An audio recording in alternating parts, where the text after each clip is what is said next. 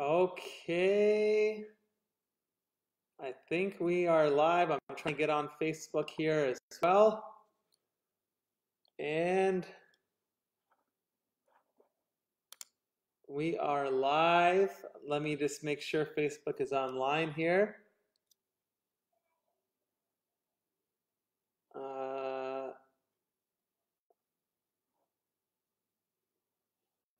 So the only make sure comments are on. This is my first one in a while here, trying to do Facebook and Instagram at the same time.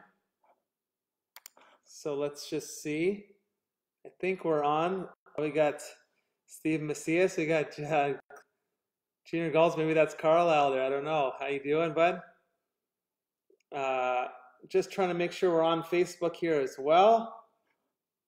If we got some people, feel free, you guys, give me a thumbs up or a high five or something if you're on, so I know that you can hear me on Luis Macias. We got Luis on here too. Awesome.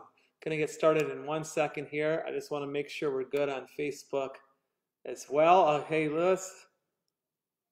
Jason, John's on. All right, I haven't seen you guys for a while with the shutdowns. So Instagram is going good. I think Facebook is on. So I'm going to get going here. As I put out there on Facebook and Instagram, doing our first live today. I'm planning on doing a series of these while everyone's home from the rinks and hear different things. Obviously, everyone's a little depressed that they're not on the ice right now and they got to stay home. So I wanted to do a live today about Facebook's what?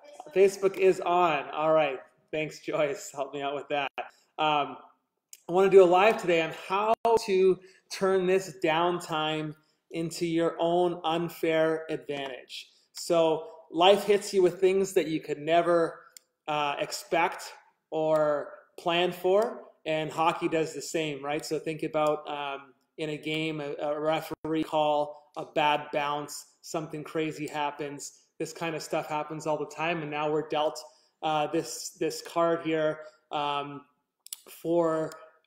the COVID virus. And my first hope is that everyone's families and everyone is safe and healthy and happy. And we're here for you guys. And now we want to be here with the junior rank, support you guys during this downtime, and give you some perspective and ideas and things. And like I said, rather than be something that sets you back, use this downtime for an opportunity to jump forward and to surpass, your competition out there that may be looking at this differently. So the number one thing that we want to do in this downtime is shift our perspective.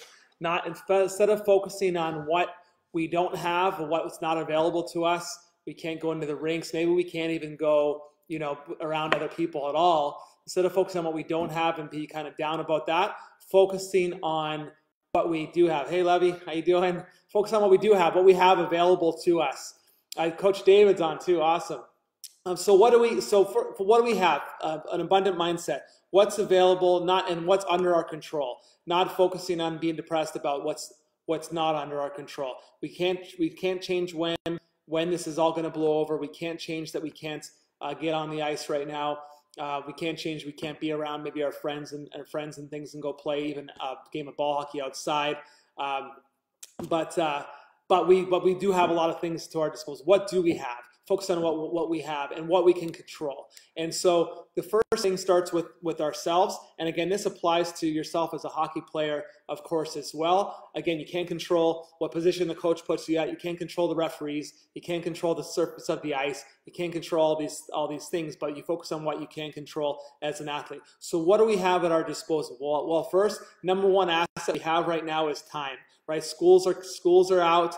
A lot of people are out of work right now. And we have time on our hands. What else do we have? We're at home. We probably have a stick at home. We might have a pair of inline skates, should have a puck or some balls and things like that. Do we have any other workout material, other equipment and things which we don't need a lot of that I'll share more about? And then, what's the situation? What else do we have going for us? Well, everyone else is in the same situation as us too, right? So no one's able to go to the rinks and skate and play and get better. So I can also play normal hockey. Of course, yes, of course. If you can, that's great. But most people are in the same situation that they can't get to the rinks too. So if I'm at home and it's going to be 2 weeks or longer, what can I do so that I don't take a step backwards because now I'm not on the ice? You know, maybe I was going 3 days a week or 4 days a week, whatever it is. What can I do now to make sure I keep making gains? And also, what can I do in comparison to everybody else who's maybe not doing anything either?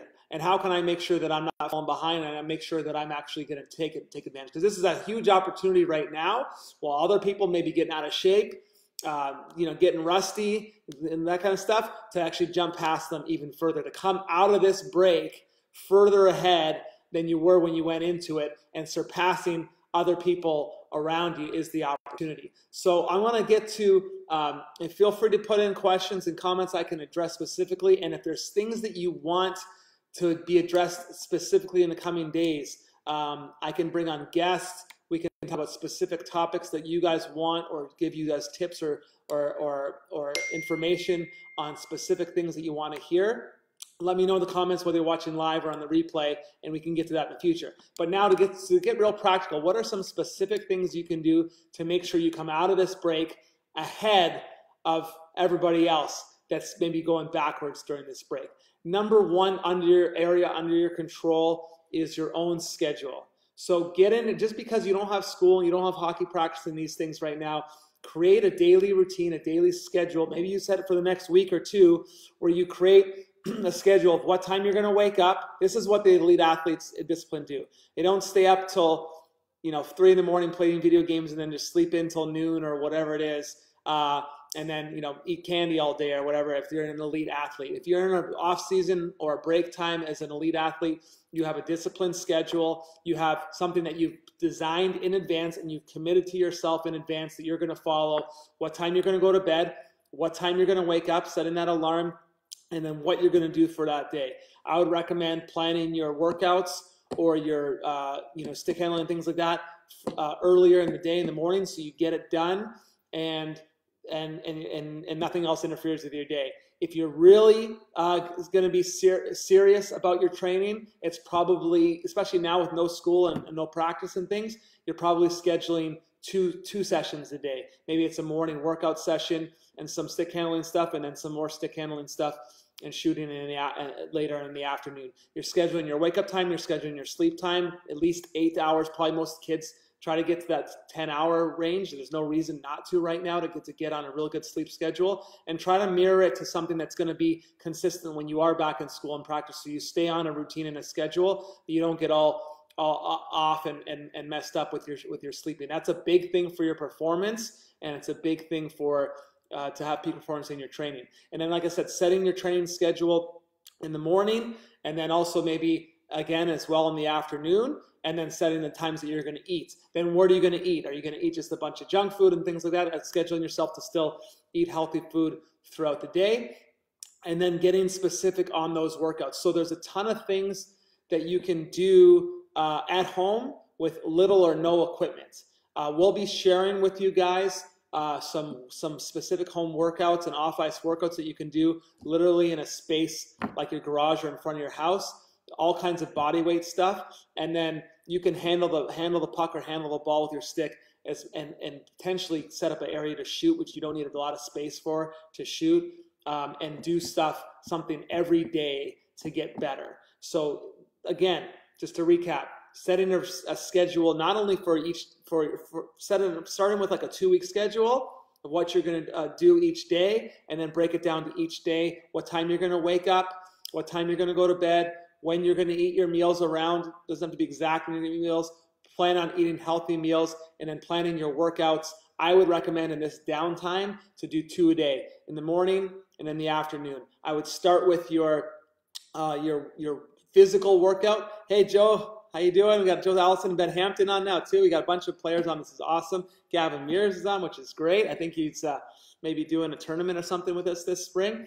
So good to have you guys. We're talking about how to turn this downtime into your unfair advantage. So again, your schedule is the big thing. Your workout in the morning, I would start with your physical strength and performance workout. We'll share you guys if you need some specific things to follow. We're going to share some of that stuff with you, but a lot of it will come down to explosive movements. So you don't need to go for long runs and things like that anyways. It's things like push-ups. It's things like jump squats, other squats, hockey position stuff, lunges, plyometrics, which you can all do in a really small area, whether it's just outside your house or even in a garage or something like that. I would do that in the morning, followed with some stick handling routines, shooting if you have it and can do it, and then in the afternoon again, get back to some kind of a light warm-up, and then some more stick handling and shooting stuff. If you have a pair of inline skates, that's great, and if you have a space that you can do it where you can do your shooting and stick handling on your inline skates, which is great. But if you have room to even do a little bit of skating stuff too, you can definitely practice your skating edge work and stuff on inline skates as well. We can show you guys how to do some of that as well if you want. If you are able to skate outside and go around and skate some hills and stuff on your inline skates, that's good too. So Ben's got inline skates, perfect. So if you got a stick, a ball, and a puck, inline skates, you guys can work out at home every single day. You can stick handle home every single day if you have an area to shoot. Now you can do pretty much everything. And like I said, you can do this stuff twice a day. I'd recommend stick handling work for at least 20 minutes, if not more, going through different drills, which we can also share with you guys. Sheets is on, great. And then a shooting for at least 20 to 30 minutes, and then a workout for at least 30 minutes, which you can get an exhausting workout if you're doing plyometrics and strength, body weight strength stuff, planks and push-ups and jump squats and lunges and all that kind of stuff. If you're going through a rotation of full body stuff, you can get a lot done. Like I said, not long runs, those kinds of things. You're going to be doing more strength and explosive speed stuff as a hockey player, and we'll help you guys with that.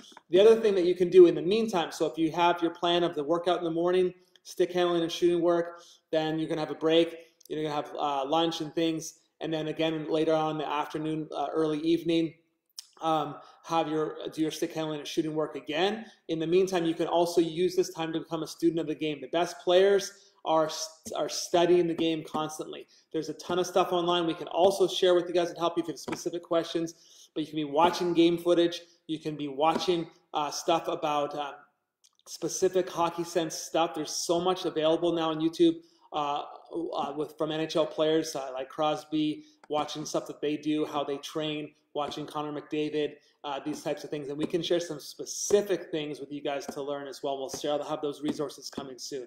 So again, I'm going to sign off here in a minute. We're going to do some longer live sessions in the future. So let me know, like I said, even if you're watching this on the replay, put your comments in. I'll read them. If you have specific guests or topics like college hockey, how to play college hockey, how to play junior hockey, how to eat properly for hockey, all these types of things. Maybe online schooling, we've talked about doing a thing about, different educational things. Let us know. We can do those in the future. But for today, the main takeaway is don't let this downtime be a period where you go backwards in your training and development. Use this as an opportunity to get better. Use this as an opportunity that other people are sitting around maybe doing nothing and going backwards, and for you to pass them by working extra hard during this time and doing the extra things, setting up a routine, a schedule for your week, a schedule for your day, a wake-up time, a bedtime, meal times with healthy meals, workout in the morning, stick handling work, shooting work, and then again another session in the afternoon or early evening, and then studying the game. Get a pair of inline skates ready, get an old stick ready, ball, puck, and things. It's all you need. And then just if you have some basic workout material, you don't even need much. We'll show you guys how to do that. And come out of this 2 to 3 weeks, whatever it is, better than when you finished and ready to go and rock when you get back on the ice. That everyone says, whoa, what the heck happened to, to Ben or to Joe or to Steven? They're even faster and I'm slow and out of shape and they passed me. So use this time for your own unfair advantage. Unfair meaning other people are going backwards, you're going forward. And let us know if you need help. Let us know questions that you have, and we'll be here to support you guys along the way. I'm planning on going live almost every day during the week, and we're going to answer your questions and start sharing with you guys specific workouts and tools and things that you guys can use for your training, so you can come back stronger than ever. And Junior Ray Nation is going to come back ahead of the pack, because everyone else is going to be sitting around doing nothing, and our players are going to be working out and being disciplined and preparing every day while we're off. I'll see you guys soon. I'll see you guys on the next live tomorrow. I'll start putting topics. I'll be answering your questions. Let me know what you got, and I'll talk to you guys soon.